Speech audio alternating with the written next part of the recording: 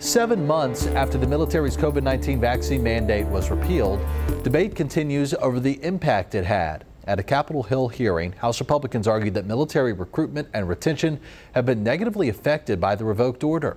Mike Gooding has the latest. According to Defense Department data, more than 2 million service members are fully vaccinated against COVID-19. The 2023 National Defense Authorization Act revoked the department's vaccine requirement.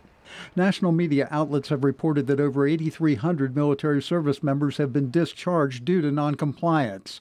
And according to testimony Thursday before the Republican-led House Select Subcommittee on the Coronavirus Pandemic, another 19,000 troops remain unvaccinated. Not only did these mandates damage Americans' trust in public health and in vaccines and cause people to lose their jobs, they also negatively affected our military. The Chief of Naval Operations issued a policy that threatened religious objectors with the loss of their careers, potentially crippling debt, and involuntary separation. But Democrats on the panel defended the mandates.